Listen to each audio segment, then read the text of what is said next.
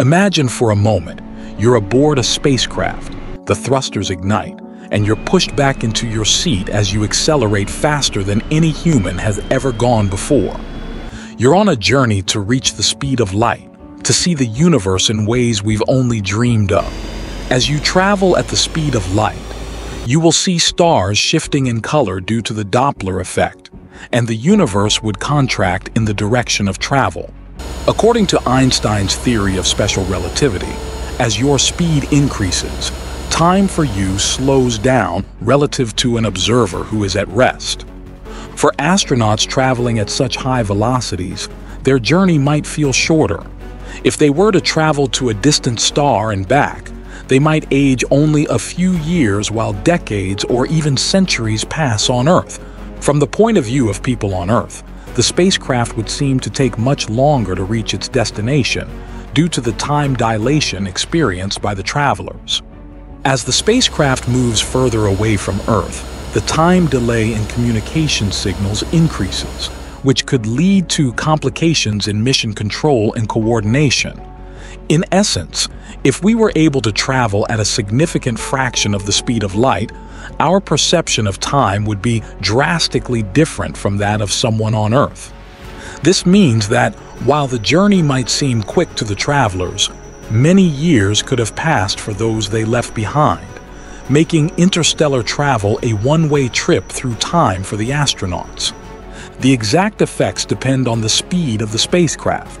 For example, at 1% the speed of light, the effects would be minimal, but as you approach 10% or more, the time dilation becomes more pronounced. The faster you go, the greater the time difference between the traveler and the observer on Earth. This phenomenon isn't just theoretical. It has been confirmed by experiments, such as the Haffel-Keating experiment, where atomic clocks on airplanes showed measurable differences after flying around the Earth at high speeds. Another practical application is the satellites in the GPS system. They are moving at high speeds relative to the Earth, and their onboard clocks experience time dilation. This difference in timekeeping is accounted for in the GPS algorithms, allowing the system to accurately determine locations on Earth. Apart from velocity, gravity also affects time dilation. According to Einstein's general relativity, if you were in a stronger gravitational field, you would indeed age slightly slower compared to someone in a weaker field. This is because your biological processes would be ticking along with the slower passage of time as dictated by the local gravitational field. Time dilation is a real and measurable effect that has profound implications for our understanding of time, space, and gravity. It's one of the many fascinating predictions of Einstein's general relativity that has been experimentally validated. Currently, the fastest man-made object, the Parker Solar Probe, travels at about 0.05% the speed of light. To reach 1% of the speed of light, we'd need to travel at almost 7 million miles per hour, or 11.2 million kilometers per hour. But before we talk about the possibilities of reaching 1% or even 10% of the speed of light, let's first dive into some of the fascinating details about the Parker Solar Probe. Launched on August 12, 2018, the mission objective primary goal is to revolutionize our understanding of the Sun. By studying the solar corona, the probe aims to answer long-standing questions about the mechanisms that heat the corona and accelerate the solar wind. On its closest approach, the probe will venture within 4 million miles or 6.5 million kilometers of the Sun's surface, which is more than 7 times closer than any previous spacecraft. By 2025, the Parker Solar Probe is expected to travel, at its closest approach, as fast as 430,000 miles per hour, 690,000 kilometers per hour, or 0.064% the speed of light, making it the fastest man-made object ever built. To survive the intense heat and radiation near the Sun, the probe is equipped with a 4.5-inch thick carbon composite shield, capable of withstanding temperatures reaching nearly 2,500 degrees Fahrenheit, or 1,377 degrees Celsius. This probe carries 4 instrument suites to study magnetic fields, plasma, energetic particles, and to capture images of the solar corona and solar wind. On December 14, 2021, NASA announced that the Parker Solar Probe had flown through the Sun's upper atmosphere, the corona, and sampled particles and magnetic fields there, marking the first time in history a spacecraft had touched the Sun. Now let's see how much energy will be required to achieve these fractional goals of the speed of light. To accelerate a 1-ton object to 1% of the speed of light would cost 4.5 petajoules. The energy required is so vast that is comparable to the energy consumption of 21.6 million people worldwide per day. In other words, more than the entire energy needs per day of the 7th largest city by population in the world, Mexico City. Now let's try to go even faster. Accelerating the same 1-ton object to 10% of the speed of light would require at least 452.7 petajoules. This is equivalent to about 125.7 terawatt-hours when you factor in transportation, electricity, and heating. This is enough energy consumption on average for 2.2 billion people worldwide per day. Just for reference, the International Space Station has a mass of nearly 450 tons.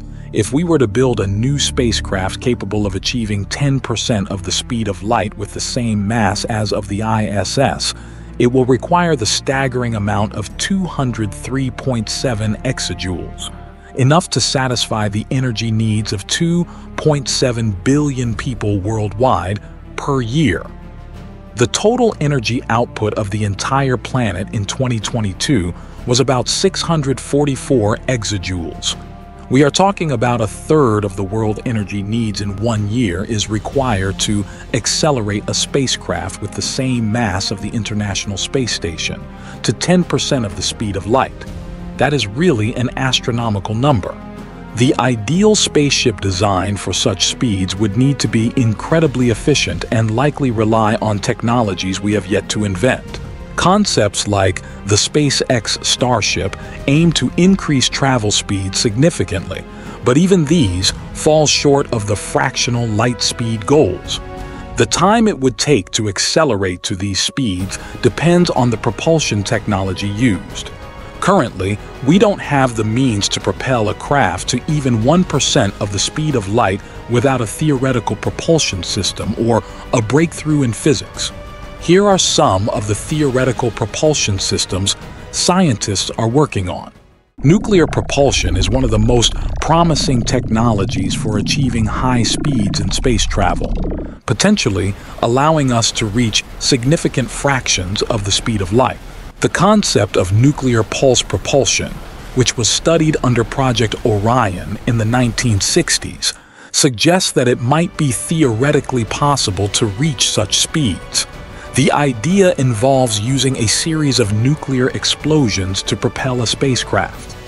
According to discussions on the feasibility of such a system, reaching 1% of the speed of light would require a substantial number of nuclear pulses. In a more recent conceptualization, known as the Staircase Project, a probe could potentially be accelerated to 1% of the speed of light using a series of nuclear devices spaced evenly along the probe's trajectory. The probe would be propelled by the successive detonation of these devices, each adding to the craft's velocity. While these concepts are theoretically plausible, there are numerous practical and engineering challenges that need to be addressed. These include the efficiency of nuclear devices, the management of the spacecraft structure under high acceleration, and the overall safety of such operations. As of now, no nuclear propulsion system has been developed to the point where it can achieve 1% of the speed of light, but research and interest in this area continue to grow. Currently, NASA is exploring 2 types of nuclear propulsion system, thermal and electric. Nuclear thermal propulsion provides high thrust and twice the propellant efficiency of chemical rockets, potentially reducing travel time to Mars and minimizing astronaut exposure to radiation and microgravity. It works by transferring heat from a reactor to a liquid propellant, turning it into gas that expands through a nozzle to provide thrust. Nuclear electric propulsion systems use propellants more efficiently than chemical rockets, but provide a lower amount of thrust. They generate electricity from a reactor to charge gas propellants and push the ions out through a thruster, driving the spacecraft forward. On the other hand, Robert Forward proposed fission sail. This system uses fission fragments to propel a large solar sail-like craft. It's designed to be extremely efficient, providing thrust over long periods, especially useful in regions far from stars where light density is low. Next, we explore gravitational shielding. This hypothetical process involves shielding an object from the influence of a gravitational field, effectively reducing its weight. However, there's no experimental evidence to support this concept, and it's considered to violate the equivalence principle of physics. But the imagination says, what if? On the frontier of the small, we find the nano-electrokinetic thruster. Here, electric fields manipulate charged particles at the nanoscale, creating thrust. This concept is still in the early stages of research and development. Another theoretical propulsion system is antimatter rocket, stands as the pinnacle of potential. Matter meets antimatter, and their annihilation releases pure energy. The challenges are monumental, from production to storage, but the rewards, a thrust like no other. Finally, we cast our gaze back to Earth, where lasers and microwaves could beam energy to spacecraft, propelling them without the need for onboard fuel. Beam-powered propulsion could turn the whole planet into a spaceship's gas station. The speed of light is not just a number, it's the ultimate speed limit of the universe. At approximately 299,792 kilometers per second, or about 186,282 miles per second, it's the speed at which all massless particles and waves, including light itself, travel in a vacuum. As an object with mass accelerates towards the speed of light, its mass effectively becomes infinite, requiring an infinite amount of energy to continue accelerating. In summary, while there are no known laws of physics that prevent us from traveling at any speed below the speed of light, the practical challenges and energy requirements make it a distant prospect with our current technology and understanding of physics. If you have watched this far, thank you. Watch this video next about the challenges of interstellar travel, and I'll see you on the next one.